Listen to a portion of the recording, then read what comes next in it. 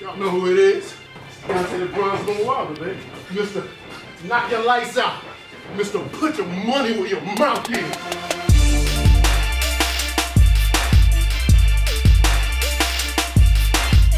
I love camp. I love when it's time to fight.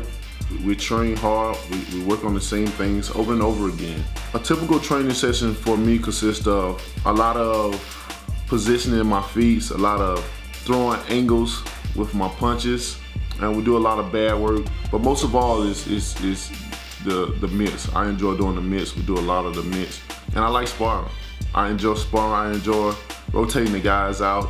And this is what it's all about. People don't really see the hard part that deal with boxing. They only see that they attend the shows and they see the fights, but they don't see the training part. They don't see when you have to go to camp, you have to sacrifice your body, your family. But I couldn't see myself doing nothing else